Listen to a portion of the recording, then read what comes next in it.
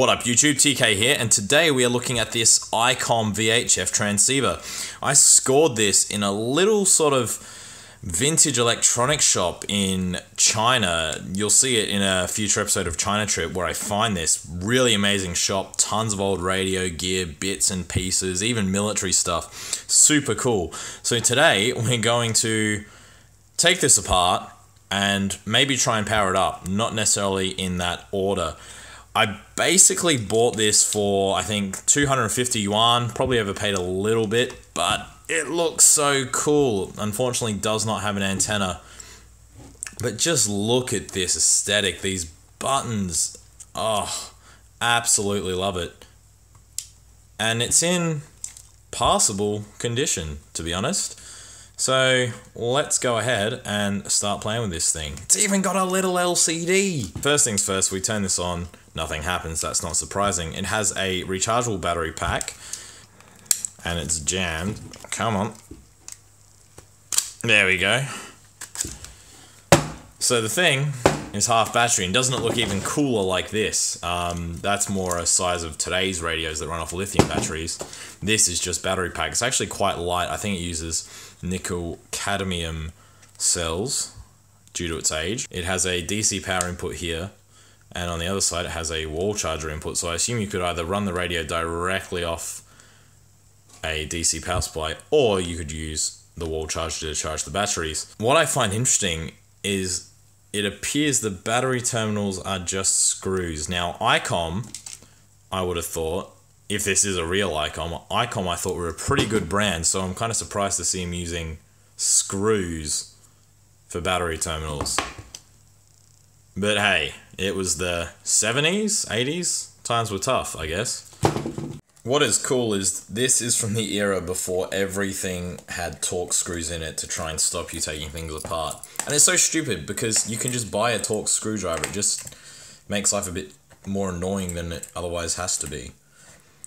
That said, Phillips screws are kind of junk because they always strip. So, you know. Come on. Oh, here we go. Oh, look at that little baby nickel metal hydride pack. Hello. Some kind of... Okay, so in here, we have 1, 2, 3, 4, 6, 7, 8, 9, 10, 11 nickel metal hydride cells. 11 times 1.2 is a number. That's probably close to 13.8 volts because that's what it's asking for on the back. That's really interesting. I've never seen something with that many cells. I guess they wanted... I don't know why you would want such a high voltage in the thing. Why you would care. Why you couldn't just run the thing off, you know, 9 volts or something. Maybe some of the radio guys or the old analog electronics guys would be able to tell me why we needed such a high number of cells. And there's actually a board in here of some electronical capability, and that's interesting because I would have thought it would just be batteries. See if we can figure out what that does. So we're grounded to the case. Diode, resistor, capacitor, LED. Weird thing. I don't really know what this... Oh, what's a B909M? Okay, we'll look that up. Okay, so that there is a PNP transistor. As is that, so there's 2 PNP transistors in it. There's a capacitor that they haven't populated. If you have any idea what this circuit actually does, let me know, because yeah, that is confusing the heck out of me. Just for fun, let's see what the battery pack reads. We get a full 0.9 volts from 11 cells. Wow. Not really a champion effort there. Wow, look at this. That actually looks like it's got a thermocouple in the pack. We'll see if we can pull that out. That is so cool. In something this old, they actually had temperature protection in the pack. Would you look at that? It looks like they've left the cardboard case off one of the cells so they can bond a thermocouple, you know, really tape it on there. And you can see as well, they've done this nice and properly. They've got spot welding, putting the tabs on the batteries. That's how you put a proper pack together. Nice low resistance. Very sturdy way to make a pack. Much better than soldering. But yeah, look at that. That is amazing. I'm going to see if we can look closer at that thermocouple. I feel bad kind of pulling this apart, but these cells are, you know, probably 30, 40 years old. This is old school electronics. They don't make, like, I don't mean to be a dick, but they don't make them like this anymore. Look at that piece of work. Absolutely brilliant. I'm assuming it is a thermocouple. If it's not a thermocouple, I can't imagine it being anything else. Why would you need to stuff it right next to a battery? So it must be a thermocouple. But that is cool. Metal case and everything. Very cool. I think back in the day, they used to make things completely over-engineered because they weren't very good at things and they wanted to make sure it would last. So they gave it everything. These days, they sort of know, oh, we can still kind of make it last and we'll just cut a few corners. But they really, I mean, look at that. It's got, I could fire that out of a space shuttle into the face of Zeus, and that thermocouple would be like, yep, Zeus's face is 43 degrees. I'm like, thanks, thermocouple. These days, you know, your little K-type hanging off the end of a piece of string. Nah, I wouldn't tell you jack. That is cool as beans. Okay, so as always, a little more digging turns up more information. There's these little wires here attached to a couple cells in the pack. My first thought is similar to the individual cell connections they have on lithium packs. That could mean this is some kind of protection circuit to stop the battery getting discharged too low, which would have been pretty important in the olden days when these batteries would have been horrendously expensive. We got another thing, and this is welded in series with the pack. What is this? It's in series. Is that some kind of fuse? Wow, look at it. Don't even know what it is. Wow, I am learning. I thought, honestly, this would be a boring teardown. Wow. So I don't know what it is, but it's a thing. It's got this plasticky, papery, tapey substance. Should we cut it open? Doesn't smell great. Don't really want to cut something open if it's going to blow up in my face. Seems unlikely. I'm guessing it's a fuse, but like, what's with this weird folded over construction at the back? I read an article written by some ham online that said this was a temperature sensor, but I've never seen a temperature sensor that sits in line with the batteries. I want to really get into this metal can, see what's in here. I wasn't going to take this apart, but then I thought I definitely should because I've never seen one before. Oh, we're getting in. What the chutney? So I've never seen anything like this before. You've got the two halves of the shell that had this papery membrane in between. And then underneath you've got this thing covered in the number 4. Don't know. I have a feeling it may be some kind of bimetallic strip that when it heats up it deforms and breaks the connection with the pack, you know, in series. If it isn't that, please throw it in the comments because I've never seen anything like it before. That is truly interesting. So yeah, I have a feeling this circuit must be some kind of very old school battery management system to stop these over discharging or getting too hot or otherwise blowing up. Hello. What is that?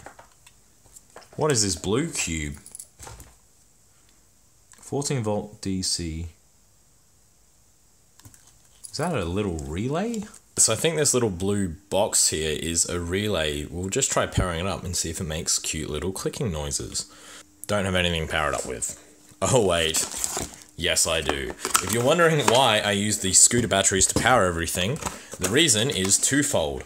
1, I don't have the parts to finish the scooter yet. 2, I don't have a power supply. But needs must. Here we go on this week's episode of Is It a Relay? Is it a relay? It's a relay! It's a relay! So that's our little battery pack. Here's the radio. So before we take the radio apart, I think we'll try and power it up and see what it can do because it looks really cool, doesn't it? We might try and use the battery pack's connectors to feed it some power. Look at that. That is a belt strap that just you don't muck around with. If you're running around doing Die Hard for the evening, you know, with your Steyr AUG machine gun, you know, you need a radio to talk to Alan Rickman and be like, yeah, we're gonna get him. You know, you can't have it falling off your belt, can you? This is the radio to go to. That's why people like an ICOM. That is sick. All right, we'll see if we can power this up. It actually kind of comes in handy using a 5-cell lithium as a power supply because it's got all these useful voltages like 3 and a bit volts, 7 and a bit volts, 10 and a bit volts, 15-ish volts. Alright, I need a power supply, but until then, we're gonna carry on. Plonk that there. That's a technical term, plonk. Oh god, I'm so scared. Bang! If this blows up, I'm gonna cry. Or I'm probably going to scream. Okay. Here we go. That was the multimeter. Alright, no smoke. So we'll turn that off. Not a terrible start, not a good one either. Try it again. On. Not a cracker. Okay, that's disappointing. Alright, back to the drawing board. Could be dead, for all I know. This thing might not work at all. So we haven't been able to power this up, so instead we will take it apart. Look at these knobs. Glorious, very stylish. They got little rubber grommets there so water doesn't get in. Real cool. Those are excellent. Taking a bunch of screws out. Oh, that was... Wow, old technology is so easy to take apart.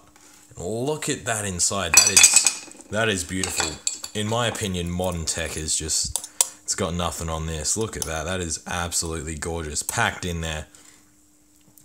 I don't even know how they would have soldered this or populated these boards. Would have had to been by hand. Can't imagine whose job it was to come in here, put in 200, 300 components. You know, if you forget one of these little rubber covers on these crystals, the whole thing shorts out and burns down. Wow.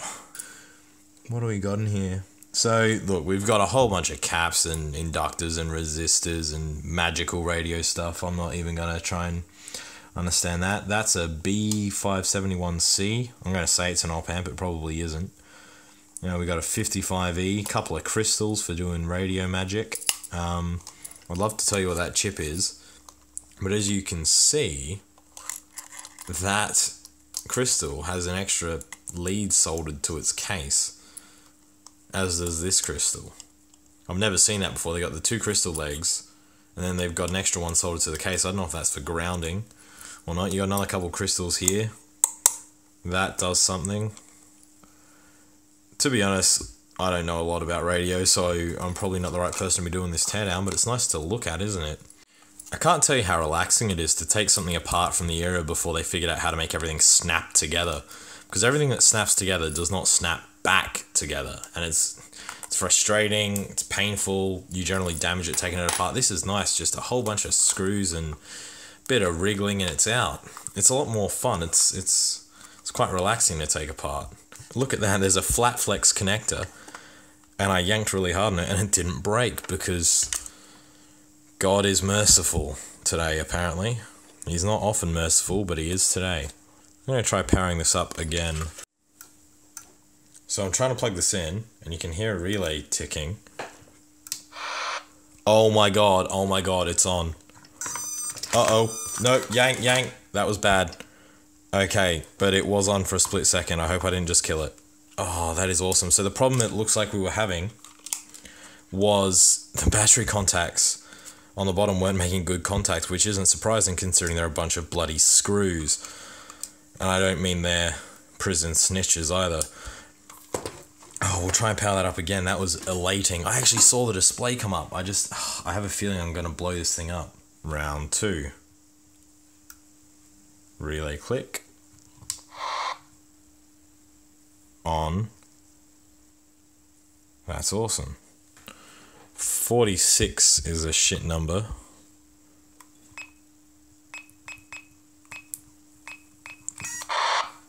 Keypad doesn't appear to do much. What the shit does that? Why does it do that? Don't like that sound at all. So this side of the board is actually a bit more interesting. Now, here we have a couple of Toshiba chips. Those are just 4000 series CMOS logic. This chip, I don't know what it does. It says 9211K TA75395P. I don't know if that's just a little op amp or something. This is a Malaysia C358C 9-11N52. Again, I don't know. I'm going to say op amp. I'm probably wrong. Here we have the pots for controlling volume and squelch. Buttons for controlling a light of some kind. That's probably a backlight. Oh yeah, this light button controls this lamp here. That's actually a bulb behind the LCD. Very old school. I like that. And this button is for high and low power. This is very interesting. This is my favorite. This is a Hitachi HD44795. It's a 4-bit CMOS microcontroller. Yes, you heard me right. 4-bit. Probably very closely related to the HD44780 Hitachi chip, which controls all those 2-line character LCDs that we all used to use when we were playing with Arduinos. Very cool. I don't know why it's screeching. I really want to stop it screeching. We will find out. Or actually, probably we won't. Probably it'll just squeal heaps and then die completely, and that'll be the end of the video. But I would like to find out. Or more accurately, I'd like to just get the thing to work. Damn it. Okay, it's still screaming like a banshee. I realize that is a backup battery for the programmed channels that you save to the device. It is not a piezo buzzer. Whatever is screaming, I guess it's an inductor of some kind. I found the culprit, YouTube. It's another one of those bloody relays. Listen to this.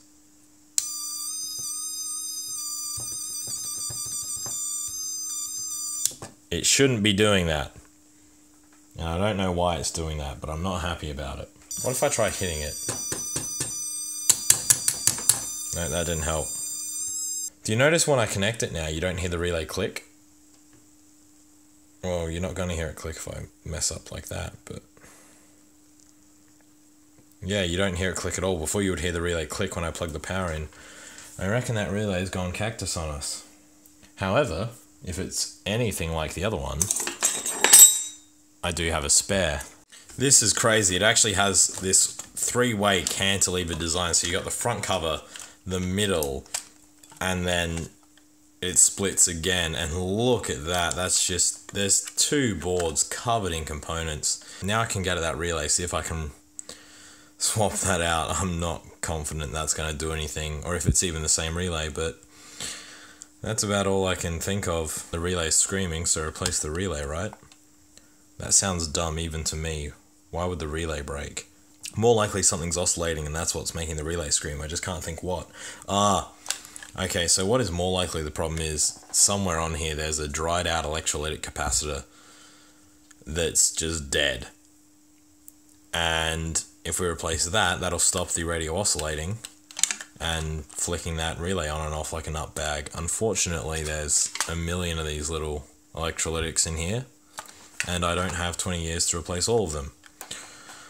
But we'll swap out this relay maybe, see how we go. Believe it or not, I actually got that relay yanked and replaced in about 15 minutes flat. I wouldn't believe it if I didn't just see myself do it with my own eyes. I really don't care if this works at this point, because I'm just really ecstatic with how easy and quickly I got that soldering job done. We'll try and power it up again. I'll just sort of slide these bits back together. Now, if this doesn't work, rather than try and replace electrolytics, which is just, you know, there's too many, I can't be bothered. Sometimes even TK does need a sleep. We'll just screw it all back together and see if that magically fixes it, but I think it probably won't.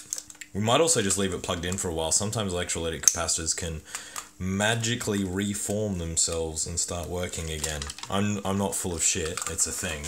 Look it up. Alright, still no sound. Oh, it's even deader now than it was before. Now it's just not doing anything except smelling like it's on fire. That's annoying, YouTube. Oh, something's definitely gone. That smells awful. That's a shame. I thought, like for a split second we had that LCD on. I actually thought I was going to have a cool radio I could play with. And unfortunately, not. Yeah, that relay did not like being put where it was. Maybe it was a different relay, but most of the numbers were the same, so I thought it would be a straight swap. Alright, I'm going to swap the relays again, put this thing back together, leave it powered up for X minutes, and if that doesn't fix it, nothing will, and I'm going to bed. Now we're just going to put this back together. It's a bit like origami, this old 80s style of basically layered little metal cages that lock and unroll from each other. It's really cool, but can sometimes take a bit of finagling to determine how you get it all back together. So we'll power it up. I'm not feeling particularly hopeful. Didn't hear any clicks, which is bad because before we did and it was good. Yeah, it's dead as a doornail now, so it was what I probably should have done. Alright, this is a lesson, YouTube. What I should have done is when it was screaming like that, I should have just turned it off, left the battery connected, let those capacitors reform and do whatever they needed to do, because electrolytic capacitors can sometimes come back for you like that. Unfortunately, what I did is I went in there heavy with a soldering iron. I've clearly made things a lot worse. I've probably destroyed these little relays, which is a shame. But yeah, so that was a bit of a loss. But we did get to look inside a very cool old radio, and sadly we did kill it. Which, yeah, a bit of a sad ending to this week's video. But yeah, I hope you enjoyed the video. Looking at something a bit different this week, a vintage ham radio. Got some cool stuff coming up. See you in a fortnight. TK out.